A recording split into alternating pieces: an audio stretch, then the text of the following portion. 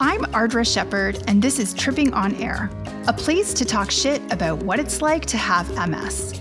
Normally, I like to make everything about me, but MS also affects the people we love. So weighing in from the partner perspective is Alex Hajjar, my friend whose wife also has MS. Join us monthly as we dish about everything from symptoms to stigma. If you have MS or you love someone who does, we want to connect with you. Happy New Year, Trippers. It's 2023. Our guest today is an author, speaker, host, and comedian. He's the highlight of my social media feed. He's a self-described optimist adventurer who happens to have cerebral palsy, the sexiest of the palsies. Trippers, we've got the one and only Zach Anner on the show. Zach, welcome to the show and Happy New Year. Oh, thank you. Happy New Year to you. I'm so glad that you are able to, even function in the first few days of the new year. Like, how are we feeling? Did we party too hard? Did we eat too much? What's going on? I mean, I feel like just every normal day for me is too much. I ate too much. Every day's a party. Every day's a party. It should be, That's though. right. I think it's well deserved. Totally. Yeah. But so New Year's is a time for resolutions. And when we think about this time of year, a lot of times we're thinking about what we want to fix about ourselves. And for people with chronic illness, in my case, MS, I feel like there's this constant pressure to try to fix MS through diet or exercise or whatever, and it is not that easy. We are told to fight MS, and I feel like that can put us in a battle against ourselves, which is, of course, totally gross. Zach, this time last year, you launched your 2022 Like Yourself Challenge, where you encouraged people to think about one thing every day that they already liked about themselves, and I loved this.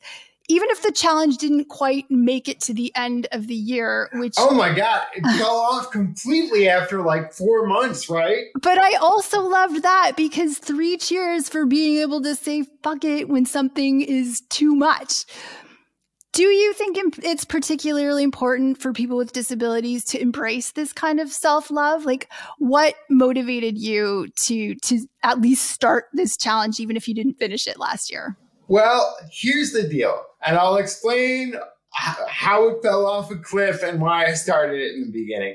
Like, I think that self-love is wonderful and important, but I feel like you have to remind yourself that you also are somebody that you want to hang around with, and like that you are actively liking yourself, because love is something deep. You can. Love is something really deep that you like, oh, even when I'm unhappy with myself, I still can love myself, which is great and important. But I wanted to start this challenge just to remind people like, hey, there's a lot that's already great about you, even the little things that you need to be cheering yourself on about. Like, and it was not even like, oh, there's something that needs to change. There's like, things that are already in place that make you great. And if you want to make a change, then actually thinking, oh, I'm somebody that's cool and deserving of this work is a great place to start. I mean, I love that. So, and were you thinking of this sort of just in general, or because I do feel like there is this kind of pressure for people with disabilities to try and fix themselves. I don't know if that happens in the cerebral palsy community, but with MS for sure, it's, there's this idea of, being a warrior or a fighter and always trying to take this responsibility to kind of fix yourself. And I think, that can put you in a battle with yourself, which doesn't feel so great.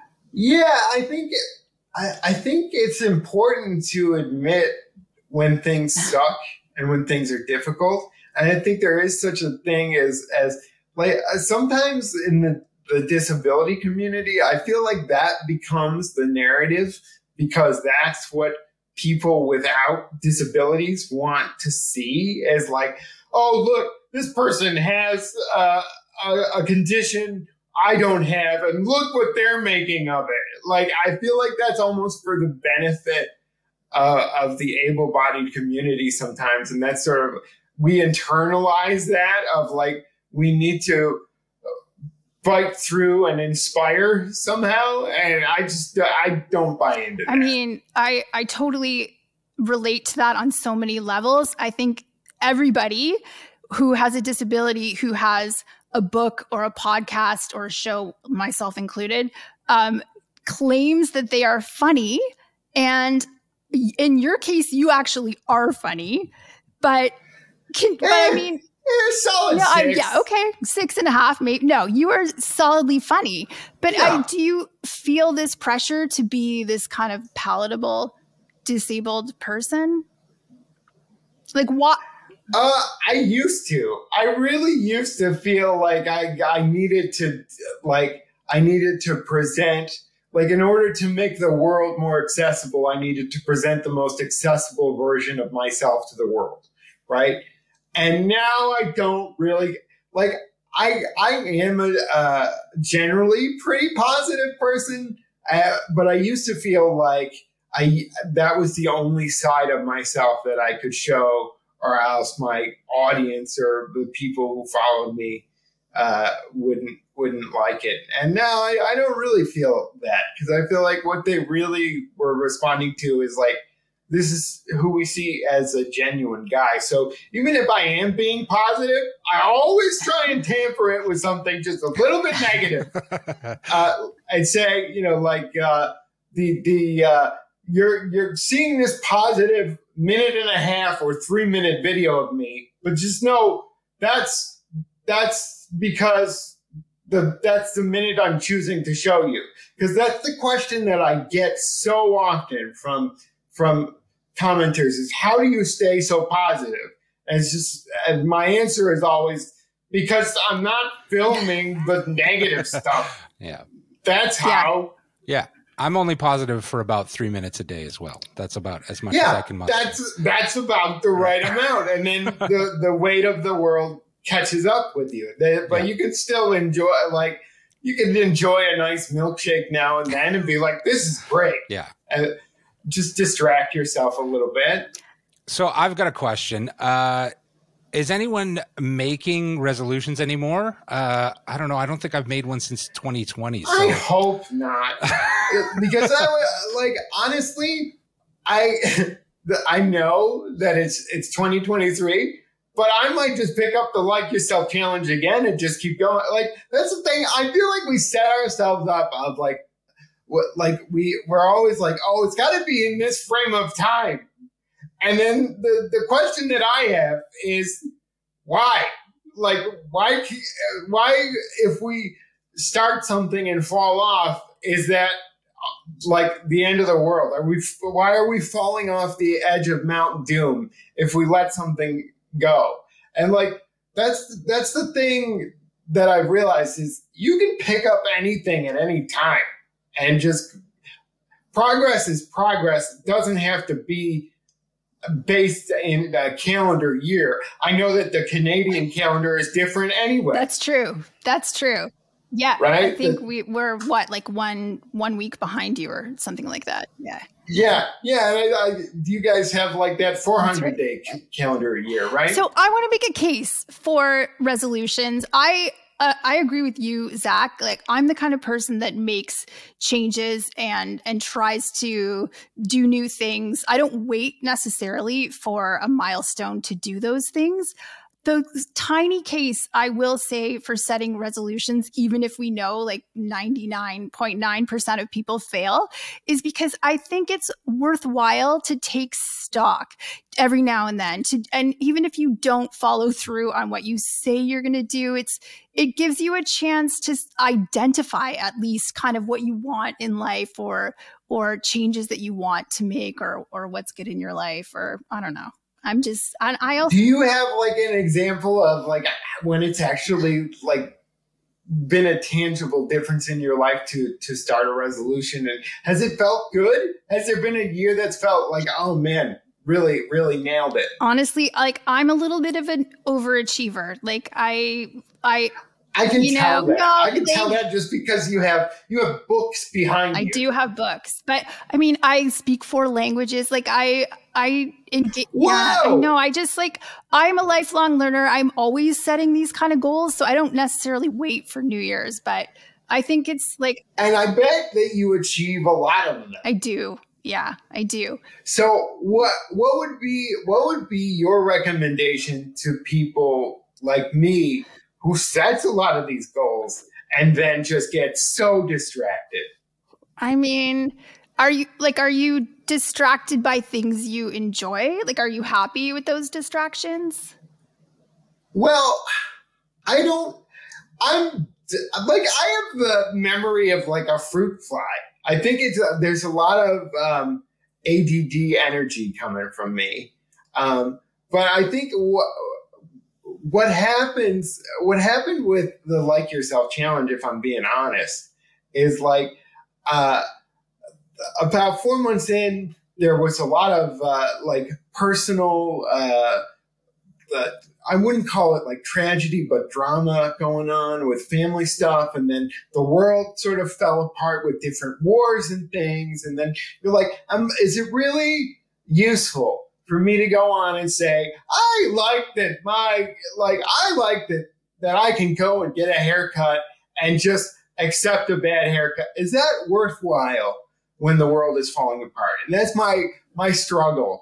Is to always think, is the small thing disrespectful to the larger picture? I think, right? Yeah, well, that's like a responsibility of somebody who has an audience and a platform, right? So I think it's really thoughtful of you to consider those things, but I definitely would argue that there is a place for those kinds of moments of joy, especially on the internet. Yeah, I just feel like if there's any corner of joy you can carve out of the internet, that's a goal. Totally. But I think, like, when I get distracted, to answer your original question, I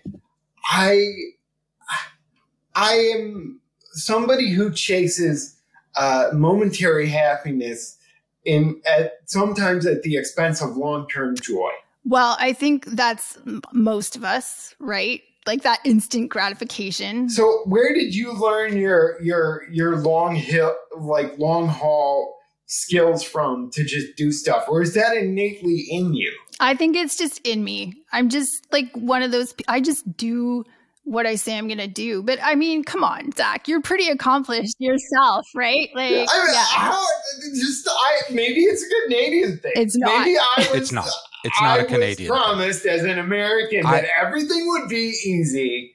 And when it isn't, sometimes I bail. We were never allowed to have video games when I was a kid, and now that's my go-to distraction. So if I've got a goal, I'm like, I'm definitely going to learn these songs on guitar, and then my brain will immediately switch to, I need to beat that level first, and then I'll get into that. I mean, for that's a 3 or 4 goal, hours. Alex.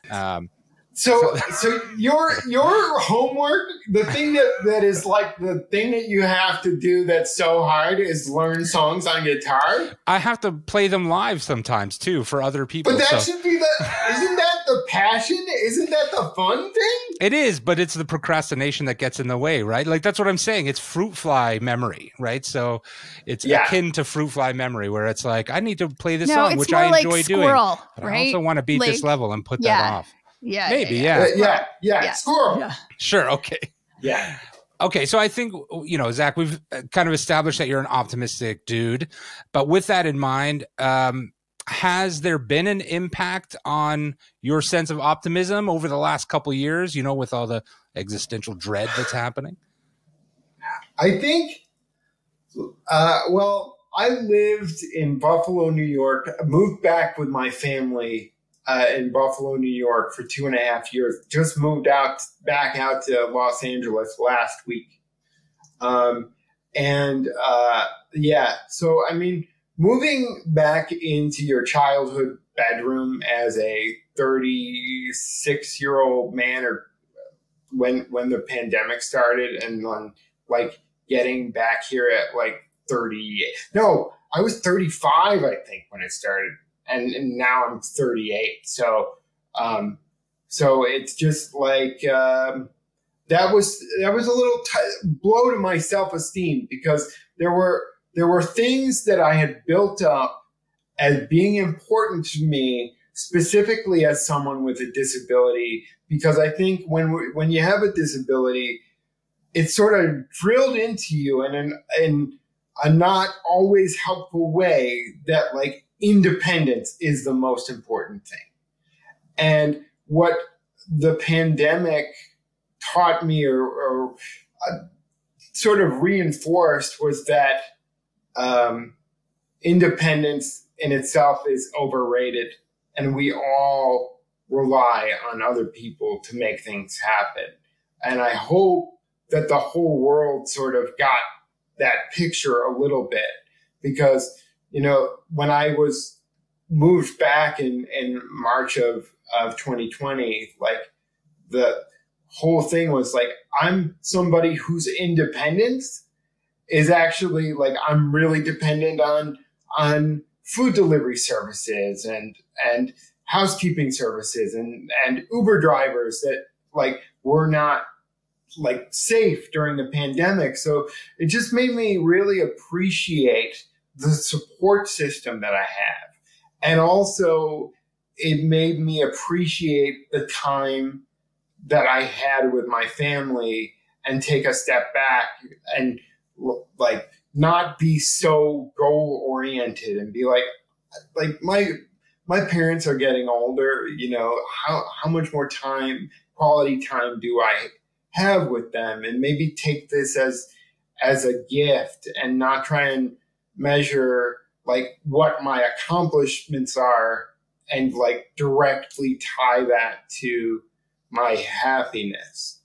Or your sense of self-worth, right? Yeah. I think we as a society, we value independence so much so that we almost stigmatize needing assistance in the other direction. And it's so hard to find the grace of being able to accept help.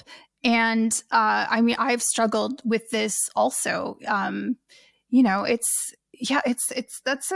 that sounds like you were on a real journey throughout that. I mean, I feel like just if I had to move back with my parents, I would immediately regress to my teenage self, which and that happened would not be too. fun for anyone. That happened too. That was always like, I didn't do laundry once, and it was like played 1,000 games of Yahtzee, and now that I've been through it, wouldn't trade it for anything, just being able to have so much time with family. But like just being in this new apartment now and being able to do things like the dishes and wash my own clothes, I take such like deep appreciation from that it's just like, oh, this is great. I just get a lot of satisfaction out of doing those types of things now. But like, it's also with independence versus accepting help and interdependence and all that stuff. I've learned that the things, whether or not I like can do something, is less important than like, how long is it going to take me to do it? Will it derail the rest of my life to like, well, like it would take me a day to put on a fitted sheet, for example. I've done it twice, and it's very hard to do that when you're actually on the bed, right? Which is how I have to do it. And you're just like pulling corners and running over to one corner, going over to the next one, and it just never works. But it's like, if I can hire someone to do this and pay them, and it can be an exchange and an appreciation, it's certain things are not worth it. Certain things are like, it's worth it to me to ask for help, because this allows me to do the things that I am genuinely good at, that like are me adding some value into the world. I think for me, it's a kind of a constant negotiation when, you know, it's one thing if I'm paying for help. It's another thing when I'm trying to like do the math on, you know, how much is my discomfort worth like asking for my husband, who has just sat down, to get up and like get me that thing, like the glass of wine that would take me like 10 minutes to like walk and get myself, that I would drop and break, and then he would have to clean up. It's like, you know, always doing these calculations of like, how irritating am I going to be versus how uncomfortable am I? I think, you know, I think we often undervalue, as people with disabilities, like how much we add and how much value we do have, and how much joy and meaning we put into the world. And we just it's always an equation of like, well, this person did this for me and I won't be able to do that for them. But most of the time, if you are acknowledging like what I've learned in like much too late is just to be more aware and have the gratitude and realize that I'm also bringing a lot to the table, which is like, I always, like when I was younger, the only way that I could think to even try and level the playing field at all was like, I used to like pay for everything for friends, and like, because I thought there's no way that I can, like, they're doing a lot for me physically, and like I feel like I need to have something to give. And as soon as I started making money, I was like, oh, that's it then. But I've learned that, you know, what I actually bring from my humanity is probably enough. But that's all, you know. I love that, Zach. I feel the same, like the way you're like, you know, my helpers bring this to the table, I bring this to the table. I feel the same way, except it's like, I know I'm being annoying, but you are also annoying. Yeah. Right? Like, yeah, it's like I can be annoying, but it's not like my, you know. Embracing that we're going to be annoying is right? Part of, that's the greatest we gift can you still can love give each yourself. other. Like, yeah. Stop like, trying to not be annoying. You know, like, because I feel like anyway, I have talked myself into being more annoying because I always try and be like, I don't need any help. And you know, I talk in circles and then finally accept the help, which is way more annoying than just saying, yeah, it would be better if you did it. It would be so much easier if you did it.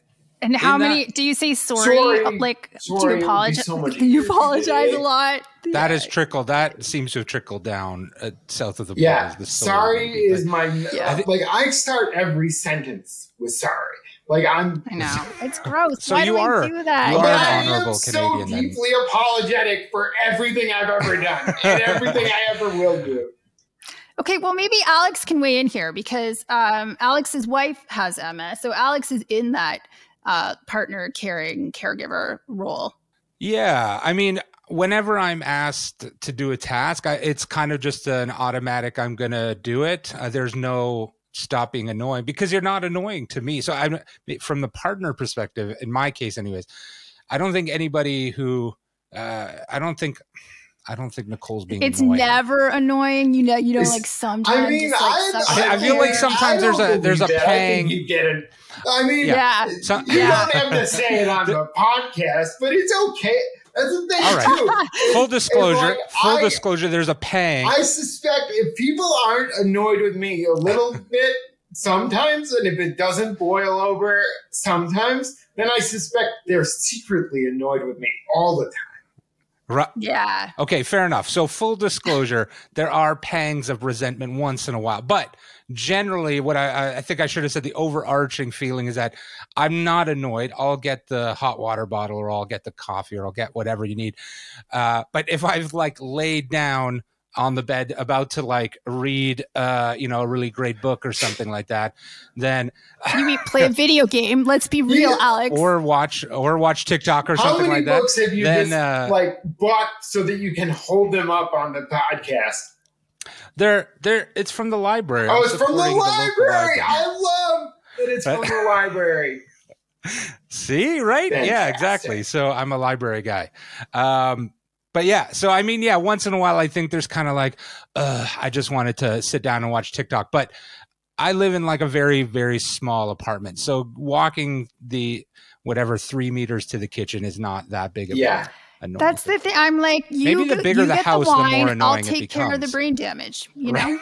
Yeah. Yeah. Yeah. I think so. Well, I did show the book. So I did want to say, like, in your book, you do say in nearly every interaction with somebody new, your first job is to undo all the misconceptions you have about people with disabilities.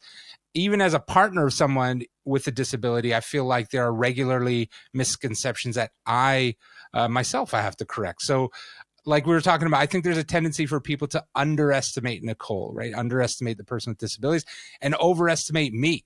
Like I said, I can be pretty lazy and procrastinating, and I'll veg out and play video games for hours if given the opportunity. I just got my cat an auto feeder because they exist, and that's one of those things where I was doing the math. Litter box too? I haven't got there yet. No. See, I feel like I haven't got there. Christmas owners, like, because I'm like, it's on my Amazon wish list. Cat house too. Like, yeah, there is a level of laziness of like, I will trade the love of a dog for just the easiness of a cat. Absolutely. No way. Oh, okay. Nicole is, she's actually superhuman. So she does everything that she does. And then she's also has to deal with MS. But what we do, like I was kind of saying, the overarching thing is that this is kind of normal for us. But heading into 2023, what is one, let's say, delusion about disability that you want to clear up?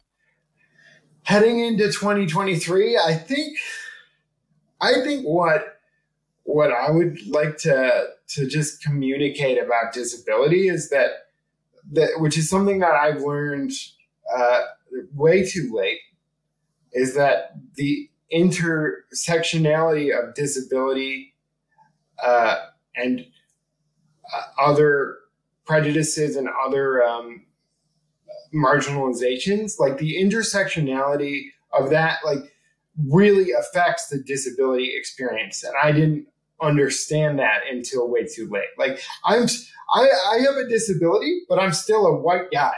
So I get a lot of privileges that white guys get.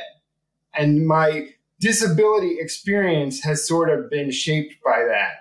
And if I were someone of a different race, that experience would be vastly different because I've never had to fear for my life or my health based on having cerebral palsy, right? So, and that's not the case with everybody. And, I'm not the person to really speak to that in great detail because I only have my experience, but just knowing that, like, oh, okay, I always thought of myself as somebody who understood what it was like to be marginalized. But there are so many different facets to that. And there are so many benefits that I get that other people in the disability community don't get, that it's just like, I feel like we need to be talking about those things in a more nuanced way. And so if there's one thing, like how it relates to me is just like knowing that, like, speaking up and knowing that when I get an opportunity, being aware that, it's not a one-to-one of people with disabilities. And like, I think that was one of the things that if I could go back and like address in the book, if I knew it then, it's like, there's a lot of blanket statements in that book about what it's like to live with a disability, and you living with a disability as a woman is different than me with as a man. And there's still, I acknowledge also that I have a lot of privilege as well within my disability. I think that is one of the challenges for advocacy for the disability community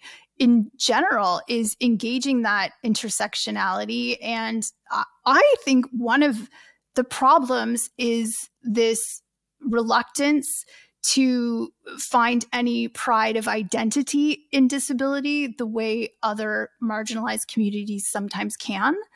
And so I think that, you know, the work that you're doing, Zach, also is helpful in that space, because really, if we can't advocate for ourselves or any of the intersections of the disability community if we don't feel like we're worth it, and that we deserve you know, accessible spaces and opportunities and income equality and all those kinds of things. Yeah, I think that's really important. And I think also, like, one of the things that sort of blew my mind a little bit is that, you know, in my disability space, like, disability pride is something that is talked about a lot. But for other marginalized groups, sometimes it's not safe for them to identify as disabled. So there are a lot of people with invisible disabilities or you know, like, disabilities that they don't feel comfortable talking about just because of the way that society treats them due to their, like, other marginalizations. And, like, one thing that like, I've sort of shifted my perspective on is like, I used to think, oh, it's important to have accessible spaces so that I can be a part of things. And I've sort of shifted that into, like, it's important for spaces to be accessible so that those spaces don't miss out on what I'm bringing. Like, it's not just for me. I love it's that. For everybody. Oh, I love that, Zach. That's like my favorite thing you've said. It's yeah, for, like, I love so that you don't miss out on these amazing people who have disabilities and what they're bringing. You're not doing them a favor. It's a community-based thing, and you're making your community stronger by making your spaces accessible. I love that. Zach, you have such a way of making it feel like it's not one team against the other, and we are all learning, and you seem to have so much patience for that process. I mean, you even call yourself out in your book when you talk about challenging a kid with no limbs to prove that he needed the accessible parking. I mean, that's an extreme example, but I mean, so many people have been on both sides of a social situation where a disability is either being questioned or doubted and having to be defended. What advice do you have for, like, what would you tell the self-appointed disability police, or, you know, the people who've been asked to prove themselves? I've definitely come around, because I would say one of the biggest struggles as someone with a, like, disability, like, honestly, the time when I feel the most disabled is when I'm going through an airport and there's somebody in the accessible stall who just, like, jogs out and jaunts out, and, like, it makes me feel frustrated. And then I was doing a panel where I was talking about that, and then someone else on the panel called me out, and they're like, there are a lot of invisible disabilities that people still need to use those stalls, and you never know who's, like, dealing with what. And I was like, oh, damn, maybe I'm a little bit ableist. And I think that's the thing, is, like, just because we are going through these experiences doesn't mean that we don't have our own prejudices to deal with. And we should always keep those in check. Like, if there's never a time where there's not more to learn and grow. And I think, like we are so, like, we're so quick to judge people who just don't know better. And I think there's an antagonization of people who make mistakes and have a long way to go in their learning about disability culture. And that's just not the way that I choose to deal with it, because, like, I'm still learning. I know it's complicated. And the thing with disability that you spoke to earlier, like, there's not necessarily the same cohesion in this community. There's not the same cohesion in this community as other communities, because the experiences are so different in terms of like the way that the world views us as individuals, because every disability manifests itself differently with each person. And like, I can talk to another person who has CP, and just because of how it like CP wears on them, it's my life has been completely different, right? And because of the way I was raised and my perspective and the things that I valued, like the CP experience is not universal. So like the thing that we need to come together on is just how like unique it all is. And like the change in itself can be how the able-bodied community sort of like can interact and just take people as people, right? Like, and just like giving people the benefit of the doubt, right? Like, just you wouldn't treat, everyone says treat every person the same, but every interaction is different. Just treat a person like a person, right? And engage with a human being and not a condition. And then, you know, learn as you go.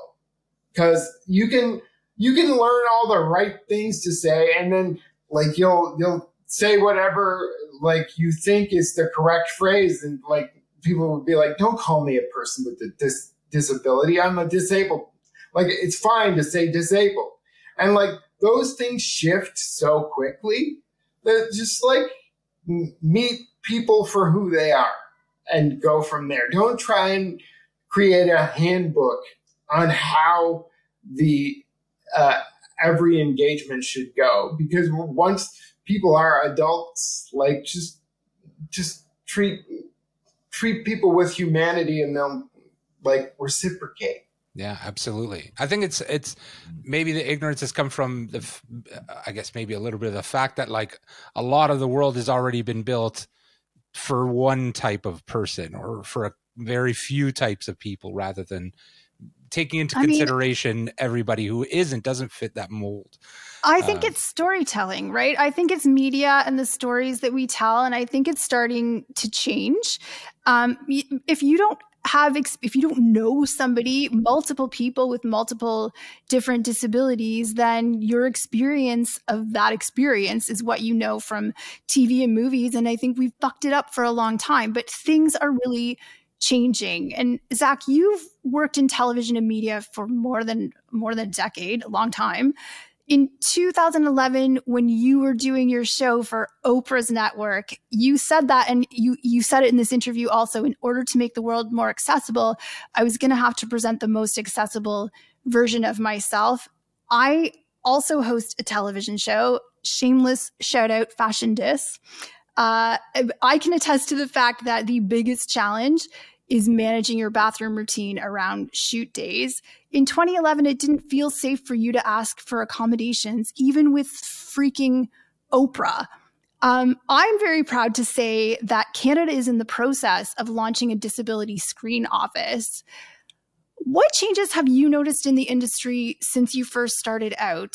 And what advice do you have for someone in any industry that needs accommodations? Okay, well, I will actually like, and maybe it didn't come through in the book, but the Oprah network, actually, before I went on that reality show, like they were really very much in terms of like making things like accessible and accommodating my needs. They were on board. Like, I met with an accommodation specialist beforehand, and they asked me everything that I needed. And there were certain things that I needed that I was just too timid to ask for.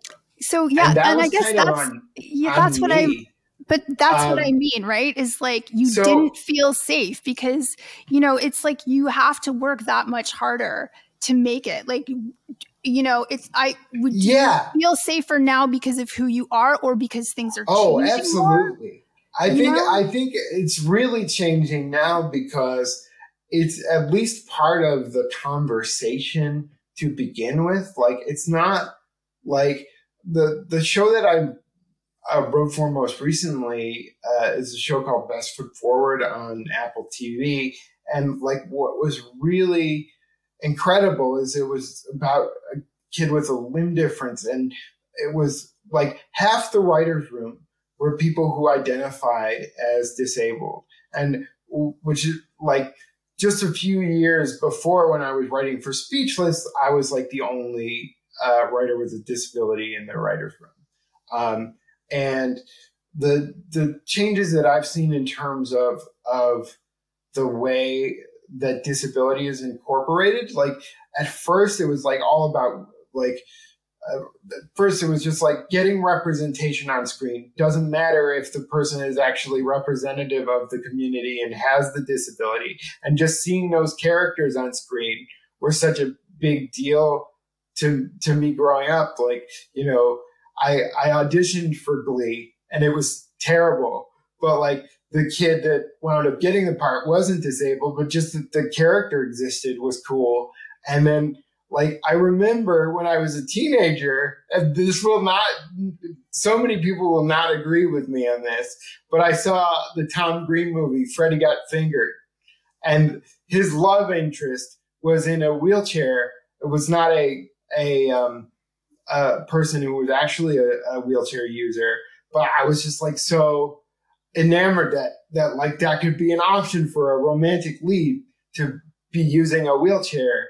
And now it's more about like, let's get authentic representation on screen. And the TV show that I was talking about, like they had disabled directors and disabled crew members, and the person who wrote the theme song also had a disability. And it was just like using the like entire show as like, oh, we can employ these badasses with disabilities and have it not just show up on screen, but behind the camera. And it wasn't like, oh, we'll figure out how to do this when we're shooting. It was built into that show from the ground up, because the production company, which is Canadian, by the way, it's Muse Entertainment. They are like, so they have their like finger on the pulse of that. And that's really cool to see, because that influences the types of stories that you can tell, and it's authenticity from top to bottom. So it's cool. That's awesome. It's really exciting to see these changes. Absolutely. I kind of wanted to ask, actually, so it's my wife, Nicole, has MS. And so I'm the partner, but you know, vis-a-vis the caregiver as well. But so throughout the book and throughout, you know, watching that's awesome, and riding shotgun and Workout Wednesdays is one of my favorite things. It's so great to watch. I love it. You're surrounding yourself with a great team of friends that are also caregivers. Do you have a different dynamic with people that provide care that are your friends versus friends who don't? How do you protect those relationships? And yeah, I mean, what advice do you have for someone who's like a caregiver, but also a partner or a friend or a husband or wife or something? And I don't know that I'm the person to speak to this, but like my group of friends, like I've never hired a caregiver in my life. It's always been friends and family, and making this hodgepodge of incredible people who understand like what my needs are. And like, that's part of the dynamic, is like that we're going to be goofing around, but sometimes I'll need help with certain things. And like, I've just been surrounded by great people who I've found because we've had like similar senses of humor, and we've been making stuff, and luckily they've all been down to be helpful as needed. And I think like, just like the level of appreciation that I have has only grown throughout the years. And I've just like understanding that empowerment is a two-way street. So when I have the opportunity to empower them through, you know, work or whatever, I will do that. And like, we understand each other in terms of like, oh, it's not exactly even, but we're both like, everyone's giving what they can here. And in terms of like romantic partners, I think like my experience was super limited, as you guys probably read from the book. But what I learned is like, you have to have those boundaries. And like, I was learning in my first relationship at age 29, like that a romantic partner doesn't necessarily want to always be a caregiver at the same time. And you need to make space for that separation so that you can have like switch roles, because they're not always entwined. And like just communication, I think, is the thing that I was the worst at, right? Because I didn't know what was going on with my own body, so I couldn't communicate it to anyone else, or what my own needs were, because so much of my life, the things that people were taking care of for me, I didn't see them. Like, because that idea of independence was so ingrained in me, like people would try to make the things that they were helping me with invisible so that I could feel all confident and like I was being independent. And then it wasn't until I got into a romantic relationship where the person who I was with was like, hey, like I'm actually doing a lot here, and I'm wanting a partner, and you're not really being a partner. You just seem to want like another mom. So I have to be like, how much of this is disability and how much of this is like you're just being a guy? A little bit. That's the thing, is it's something that a lot of guys, like, it's not unique to disability. Yeah, it's not. Right? It's not just using. It's not unique, but the bubble that's created when you grow up with a disability is sometimes pretty thick, right? So I'm sure it's amplified, right? So I think a lot of that, like I heard from so many women after like they read the book, like that Jillian's perspective of like, oh, I had to do all this with my husband, and like, because he didn't know how to be an adult man. And it's not just you, it's not just disability, but it's important, like as somebody who requires a lot of help, to at least the level of awareness has definitely increased, and that's made my life a whole lot better. I do have one more question, but I wanted to ask you something. What rates higher? Is it a verbal sort of apology, or do you just take someone out to the Olive Garden for an apology? Oh, the Olive Garden? Well, the Olive Garden, here's the thing. And I think I explained it in the book. The Olive Garden, probably not like the best food in the world, right? But it is, I think, the greatest restaurant for being like a complete clean slate of making it whatever you want it to be. You know, I still hold the record of 17 breadsticks in one setting. Like, so, That's and amazing. I feel pretty good about that. Still love the OG, but yeah, like, an accomplishment. I've moved, my palate has definitely grown since I've written the book. But you know, the Olive Garden will always have a place in my heart. And are you working on another book? What's next? You're in LA. What are you up to? Where can people find you? Okay. Well, people can find me around Burbank, California. I'll just be zooming around on the street. Jillian Grassi and I, who was my ex-girlfriend, current writing partner, right? I'm sure there's lots of material there. Yeah. Oh my gosh. So we're pitching the show version of the book, which sort of charts our relationship. We're also writing a movie that's going to start shooting, I guess, in the summer sometime. And I'm not sure I'm supposed to talk about it. Oh, well, you heard it here, like, folks. That's very exciting. We're excited about it. We're very excited. But yeah, I wish I could give you more details, but I can't, which means I have to come back on the podcast to hawk the movie. I would love that. Yes.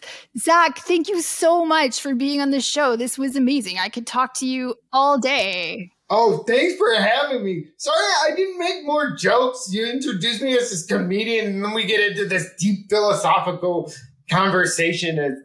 But whatever, man. I mean, no, I love it. I mean, like, we got to talk about this stuff, right? Yeah. I think. Yeah, I anyway, think it's so important. I thought it was great. I loved it. And can you explain to me what fashion this is? Because my wardrobe needs. I can. Yep.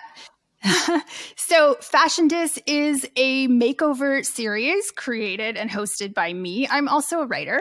And now this is just me bragging and being embarrassing. Fashion Dis, it's a makeover show, and it features people with disabilities. And it's really was created out of this sense that people with disabilities have been erased from the fashion and beauty industry. And I really wanted to highlight the style and beauty potential of people with disabilities to also add to the canon of high fashion images that are out there. I think representation is so important. There are also adaptive clothing brands and beauty brands that are becoming more and more prolific every year. So we highlight those the universal design in clothing and fashion. It's not a show that's about fixing people at all. It's really just giving people with disabilities a style platform. And we're about to start filming season 2 in that's January. fantastic. I will definitely check that out. Yeah. All right, cool. I'll watch it because honestly, like, I love wearing some nice suits, but every time, like, it doesn't matter. Like, whenever the pictures come out, everything's all scrunched up because sitting in the wheelchair, just so much scrunch. And so I mean, this is, we address this, right? We have Izzy Camilleri, who understands that seated body types, clothing fits differently. And so there are brands now that do cater to wheelchair users where the cut is different and the waistline is higher. So we get into all that stuff. Yeah. So man, it's really, maybe I just gotta move to Toronto or something. Hollywood North, yeah. Maybe we'll just have to do that. Come to Hollywood North, right? Hollywood North. Yeah, all right. Zach Enner's book, Zach Enner's book is called If at Birth You Don't Succeed. Happy New Year, Trippers. I hope you spend a little time today thinking about one thing, at least, that you already love about yourself. Happy New Year. Happy New Year. Thanks for listening to Tripping on Air. Don't forget to visit us at trippingonair.com.